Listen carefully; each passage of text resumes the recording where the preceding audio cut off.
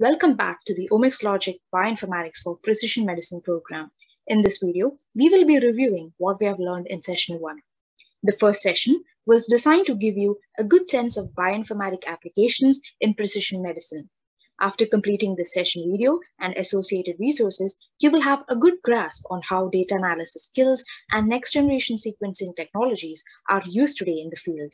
By now, you will have also learned about the various examples that highlight the role of precision medicine in diverse range of fields, from oncology, neuroscience, to even infectious diseases.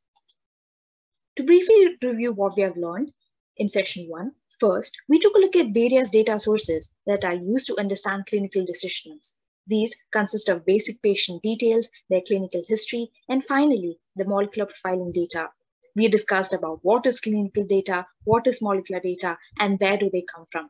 But what was interesting to learn was the growing importance of molecular data and how their association with clinical data can help refine strategies for diagnostics and therapy selection.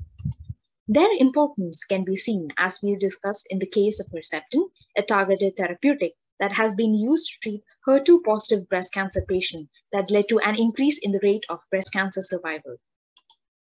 Other multi-omic studies has also helped change the way we understand cancers. For example, we discussed about how integrated analysis of multi-omics data has led to a much better understanding of liver cancer risk, such as infection with hepatitis B and C, as well as other factors like alcohol consumption, ethnicity, and other comorbidities. Such comprehensive studies continue to yield results even today that improve the way treatment is delivered and even find new treatments.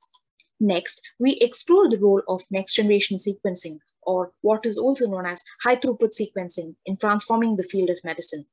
Omics technologies like NGS can be used to explore the role, relationships, and actions of the various types of molecules. Many types of omics data can be generated using NGS, and these omics data describe in great detail the intracellular and intercellular processes associated with common diseases. These datasets can be analyzed to understand the biology behind host factors, microbiome composition in our bodies, the type of environments that we live in that drive infection, and various factors that lead to clinical manifestation of diseases. Finally, we learned about the process of how discovery in the lab leads to real-life applications. Here, mainly we explore 3 topics: cell line experiments, animal models of human diseases, and how they offer a rich collection of data to inform diagnosis and treatment of cancer in patients. We also discussed some of the main projects carried out, for example, the Cancer Genome Atlas that aims to explore the entire spectrum of genomic changes involved in human cancer. Another project discussed was the All of Us research program that is building one of the largest biomedical data resources of its kind. Finally, we discussed about the Human Microbiome project that aims to characterize the human microbiome in normal individuals to determine if changes in the microbiome can be correlated with disease and health. After reviewing the rationale for bioinformatics and NGS in biomedical research and the clinic, we reviewed some case studies. For example, we discussed the spread of West African Ebola virus, SARS-CoV-2 genomes and cell responses, as well as how the microbiome is associated with disease and drug response.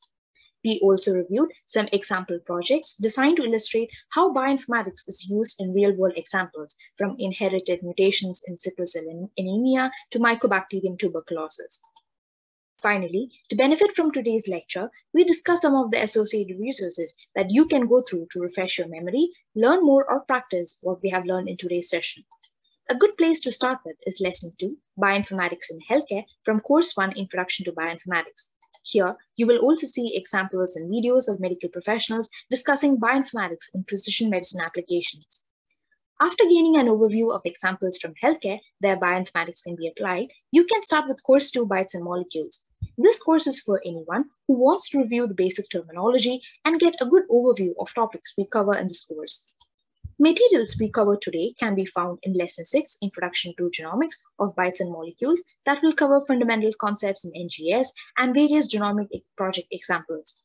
Another great course is Course 3, Genomics. This course serves as an introduction to the bioinformatics subdiscipline of genomics. In this course, Lesson 2, Working with DNA Sequences in R, will get you started on learning about DNA and turn to sequence alignment to find mutations that can help treat patients better, all done by coding in R. Then you'll also learn from Lesson 3, Introduction to Genomics, that will help you familiarize with the biology of genetics and genetic variation.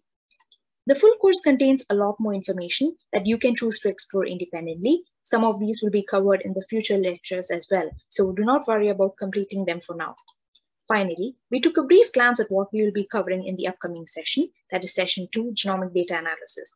Here, we will go one step further to better understand what is genomic data, how do you perform variant calling analysis, what is the difference between germline and somatic mutation, what is its clinical relevance.